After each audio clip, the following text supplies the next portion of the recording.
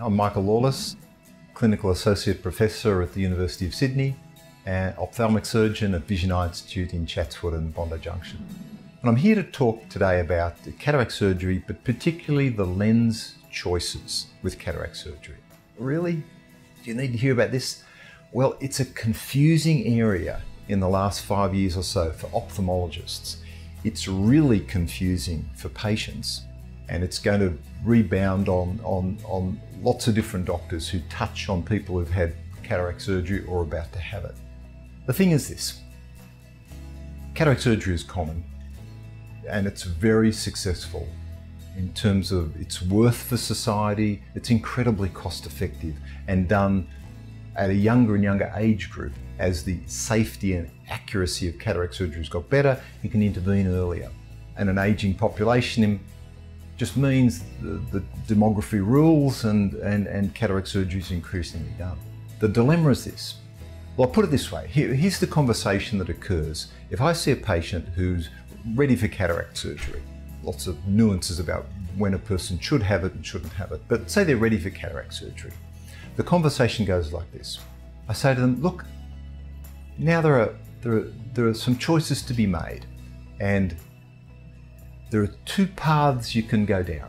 Path one, with cataract surgery I can put a lens in that has very clear optics and gives very clear vision. You don't have to adapt to it, it's just clear. And those lenses are good optically, but they're limited in their range. And so if I use that lens in you, I can give you very good distance vision without glasses, but you will need glasses for the computer and for reading and for near work.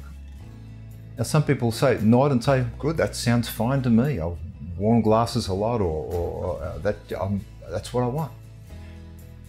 And I say, well, you need to understand though, there's a second path. And the second part, and it's not that my path one is right and path two is incorrect. They're just different choices that you have to make. Path two is I can put a lens in, for example, called a trifocal lens. Now it's not 3 lenses, but it's called a trifocal lens. It's a lens with different powers, and it tries to do more, and it does do more. And if I put that lens in you, in both eyes, and I get everything right, the power of the lens is perfect, and your tear film is good, and the recovery is normal, with that lens you can be pretty certain that you will never wear glasses. Not for distance, not for computer, not for reading. You can be free of glasses. Now that lens is trying to do more, and it comes at a little cost, and you've got to be prepared to accept the cost. And it's two things. Firstly, it's guaranteed that that lens will give you a series of rings or sort of halos around lights at night. Not during the day, but at night when it's dark. And driving at night is a good example, because you get a light source coming at you and you get rings around it. If you're at a night football game, you get rings around the light sources and a little bit of glare from that. And that improves with time, but it never really disappears completely. It's part of the lens design.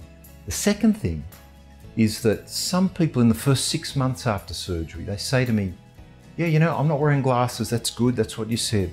But you know, I don't think I see as clearly as I used to see, or how I think I used to see with my best glasses. And there is some truth in that, because there's an adaptation period where your brain works out how to use the lens. Now, in almost everybody, that improves to normal. It's perceived as very clear as months go on, but there is an adaptation period for some people. So there you've got two choices, path one and path two.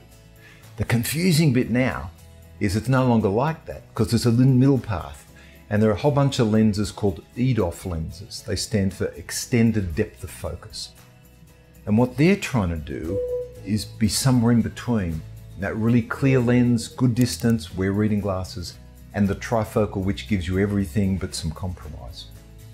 And the problem with EDO lenses, there's many different classes of them. And if you ask an ophthalmologist won't be able to tell you all the classes because there's too many of them now. Some are going to be worthwhile, some are not going to prove to be worthwhile, but there are a lot on the market. And effectively what they're trying to do is give a little more range of vision, so you're not so dependent on reading glasses, but with less of the halos around lights.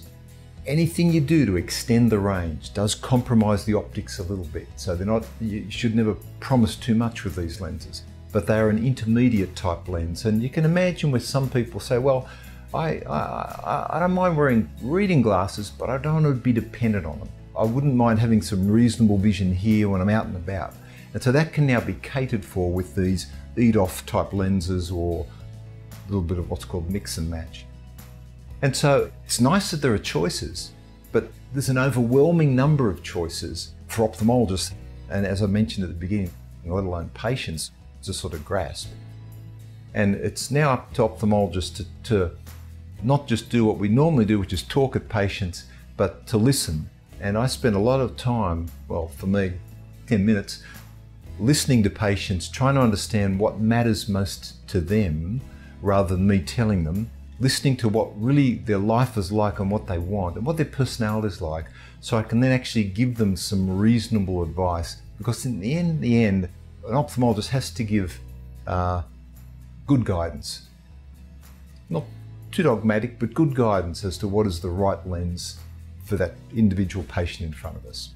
So it's great that there are choices, but that choices come with a lot more discussion, and they're nuanced choices, which just requires time and effort, but it's worthwhile. Thank you.